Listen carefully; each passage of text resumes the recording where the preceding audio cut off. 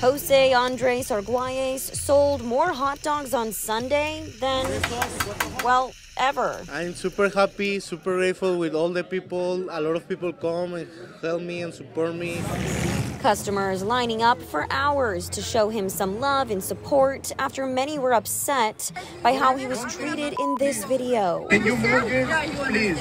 It made me feel really sad, discriminated against. After the video went viral, these three men, among others, sprung into action, organizing the food buyout event for Andres. I seen it on his Instagram. It upset me, and I started reaching out. We kind of just all teamed up to make this happen.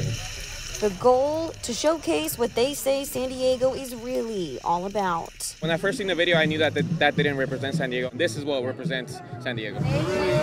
These two girls, frequent customers of Andres, say they filmed the initial incident. You don't treat human beings that way.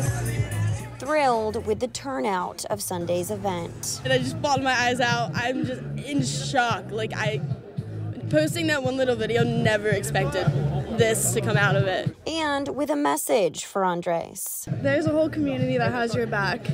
Everyone's here for you. I don't have words for this. I'm super excited for this. Thank you very much.